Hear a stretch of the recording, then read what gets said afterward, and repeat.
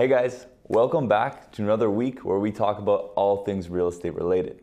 For those of you who don't know me, my name is Kevin Feely and I'm a real estate broker here in Ottawa. Every week I like to shoot a video to help answer any questions that you guys have about the real estate market.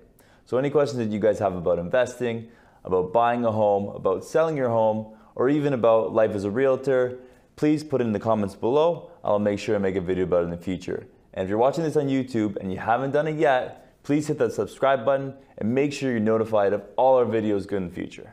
So for the last 2 years of the housing boom, we've seen historically low interest rates. And now we're starting to hear more and more talks about the rates rising and what happens if the interest rates do rise. So the truth is, with interest rates so low, there's only one direction they can go, which is up. But don't panic. While we will see the rates increase slightly, we won't see them skyrocket anytime soon. And the rates and regulations are always changing, but there's always going to be subtle changes that you can make to your mortgage approach that are going to make a huge difference to you. So today we're going to talk about the small differences that you can make that can either cost or save you thousands of dollars when looking at a mortgage.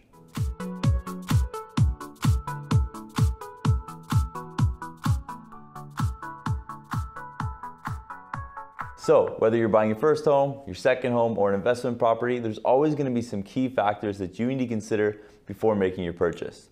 Today we're going to go through the 6 most common mistakes people make before choosing their mortgage.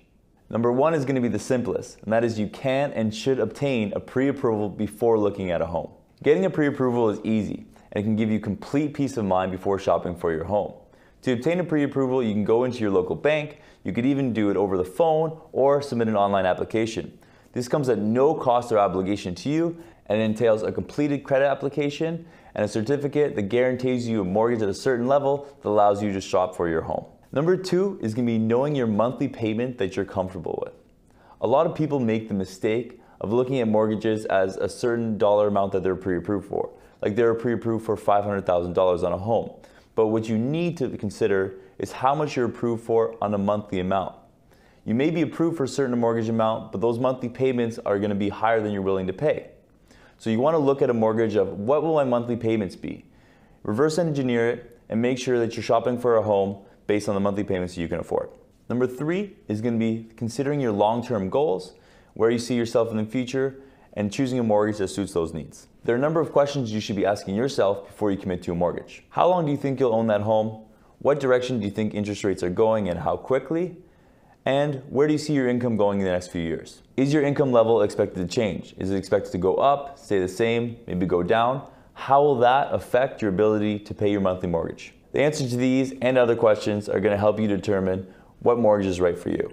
Tip number 4 is going to be make sure that you understand the prepayment privileges and payment options that different mortgages offer you. Simply structuring your payments so that they come up more frequently can significantly lessen the amount of interest that you'll pay on your mortgage.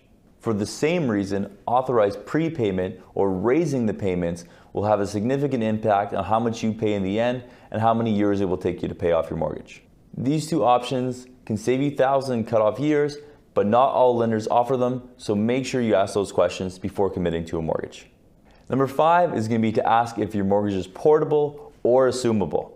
A portable mortgage, where available, is going to give you the option to carry that mortgage to your next home and possibly avoid paying huge discharge penalties. This means you'll not have to go through the whole mortgage process again unless you're moving up to a much more expensive home.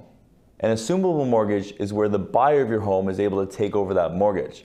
This can be a very powerful tool at the negotiation table and make your home much more desirable, and again, could save thousands of dollars in discharge penalties. The final tip, and tip number 6, is going to be make sure that you deal with an expert mortgage specialist. Typically, there's no cost or obligation to inquire on mortgage specialists, and I would recommend that you interview multiple mortgage agents before choosing the right one for you. So I can tell you from experience, when I'm dealing with my clients who deal with different lenders, there are certain lenders that make the process seamless and are able to do it quick and avoid costly delays. There are also tons of horror stories about clients who chose the wrong specialist. So if you ever have any questions about who's a good lender that you should work with, you can always give me a call and I can refer some of the best lenders that we work with. And like always, thanks again for watching. I hope you guys found the video helpful. But please, if you have any questions or things that you want to know about, put it in the comments below and I'll make sure to make a video about it in the future.